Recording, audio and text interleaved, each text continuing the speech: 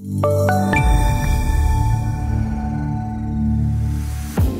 I'm Emad Hilo. I'm a developer and team lead at iQmetrix. I lead an iOS mobile development team that works on a mobile point-of-sale app for the iPad. As a team lead, a good portion of my day is usually spent attending meetings, but when I'm free to be a developer, I might find myself working on the client in Swift and Objective-C, or even working on the back-end API in C#. The work itself might be a new feature, fixing bugs, addressing technical debt, or dealing with support requests from our clients. All of the developers on the team also do code reviews of each other's work to provide feedback and share knowledge.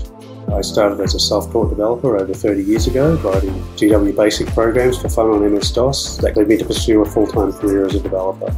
The main advice I have is to focus on learning good developer skills regardless of the tech stack you're working in.